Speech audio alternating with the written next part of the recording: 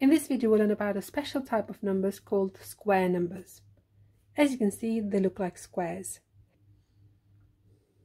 So these numbers are 1, 4, 9. So 1 times 1 gives us 1. Think of a square with dimensions 1 by 1 centimetre. The area is going to be 1 centimetre squared.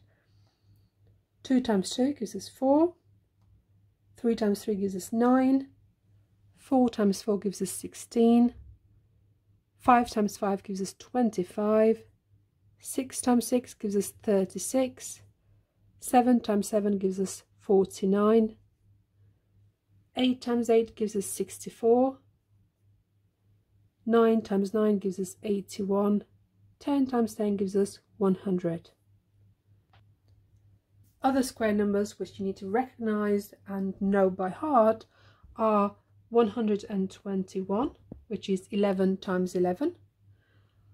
144, which is 12 times 12. 169, which is 13 times 13.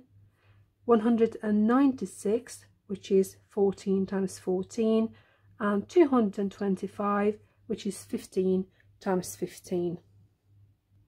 Through the times tables you probably know up to 144, and then for 13 and 14 we've got the same digits, 169, 196, so we swap in the places of the 6 and the 9, and of course 196, which is 14 squared, comes after the 169, so that might help you remember, and 225. So you've got to memorize all of these, and you need to recognize them when you see them as numbers or represented by shapes like these ones.